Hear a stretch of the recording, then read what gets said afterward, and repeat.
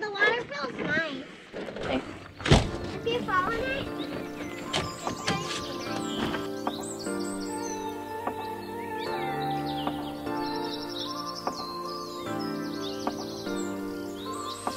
Hi guys, this is Life Existentially, and we are at the lake for spring break this week during quarantine.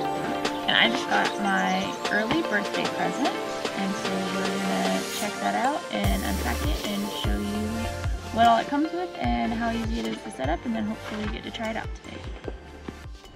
So we've already taken off all of the box and the plastic packaging and the styrofoam and whatnot. It came really well packed. There's no like damage to the box or anything.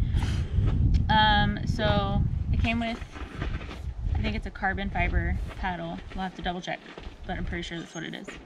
So this is their 2020 Cruiser, and it comes with a pump, and it comes with your fins, a bunch of stickers, a leash, and a little waterproof package of spare parts.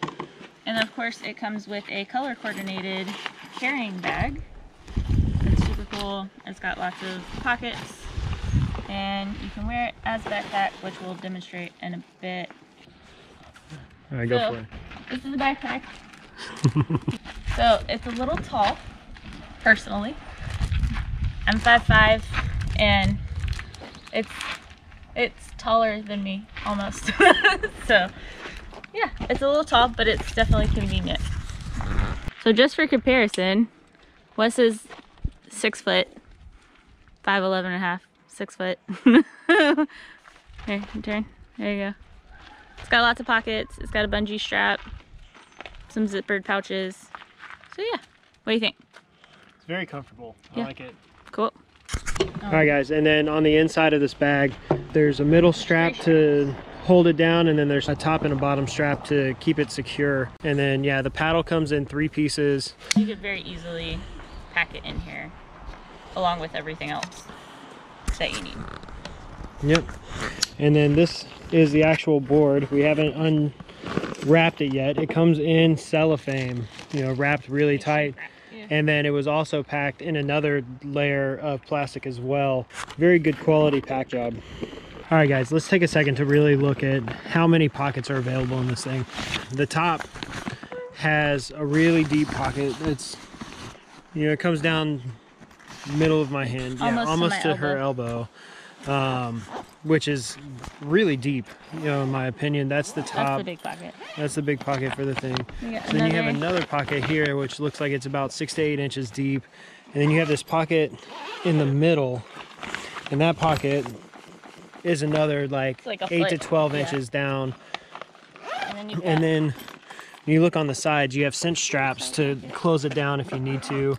You have a zipper pocket and a mesh pocket on this side. On both sides. On both sides. Yep. Okay. And then you have your cinch straps, and you've got a place, I'm assuming, to put your paddle. Inflating the board took about 10 to 15 minutes, becoming challenging to inflate around the 10 psi mark. We found that 17 psi is a sweet spot for stability for us. We took turns inflating this, but you could easily complete it with just one person. The instructions were easy to understand, which helped because we've never used a pump that has 3 inflation settings before. Overall, we will probably buy the 12-volt electric pump as a luxury to speed up the inflation process, even though it's not really needed.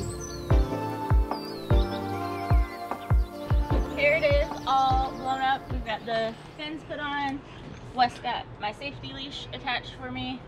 It's about 10.5 foot and I think 33 inches wide, so it's supposed to be pretty stable and good for beginners. So hopefully we'll be able to get me, maybe Thor, and Connor on here. Thor's never been on the water before, so we'll see how it goes. All right guys, this is Christina's first attempt at the stand-up paddleboard. Which is not a stand-up paddleboard. Which is not currently standing anything because she is scared. It is a kneeling paddleboard currently. It's like, I mean, otherwise, like, it is super easy. First impressions. First impressions, it's super easy to get in the water, especially on your own. It's definitely a little rocky, just like a kayak would be, I guess. But my kayak's a boat, so I'm used to a little bit more stability. What? Alright guys, and so this is also another first. Aubrey has never paddled on her own in a kayak. So she is learning very quickly how to not mess this up. Here's Christina. Oh, she stood up. Is she gonna make it?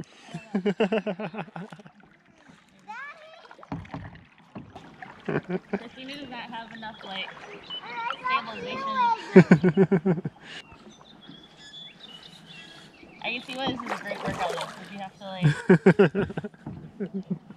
stabilize yourself the entire time.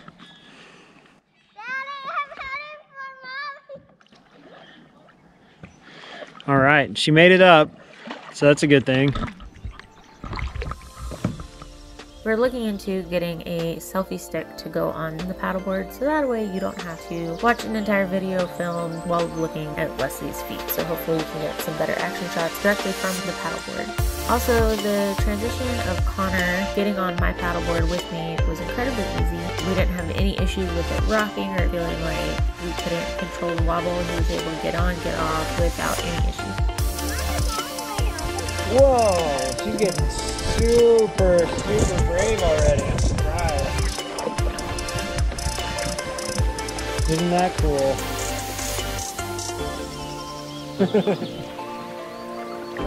Look, she looks like a pro already.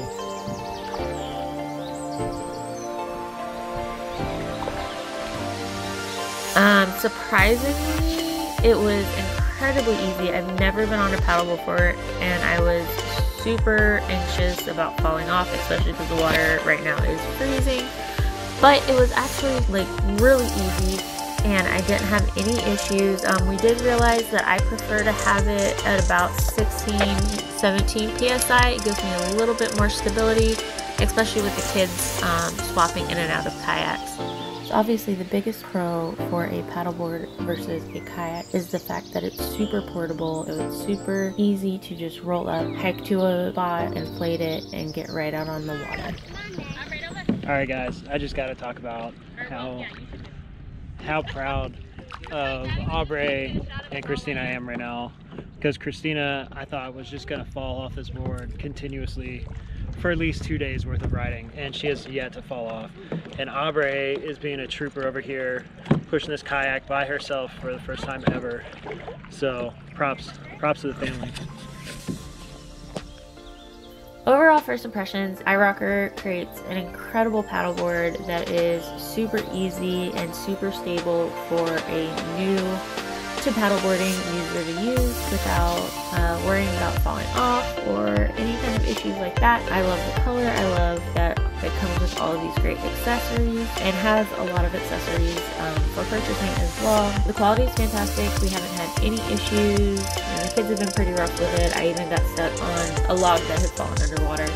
So definitely no issues with quality. It's really fantastic and lightweight. We decided to go with iRocker based on, comparative pricing with other brands, and then they had great prices on their accessories when you purchase. Plus they are based out of Jacksonville, Florida, which is where we're from, and we always try to support local businesses when we can. So thanks for watching. Hit like, subscribe, let us know what you think. If you have any questions specifically about paddleboarding, just let us know in the comments and we'll post a link for paddleboard.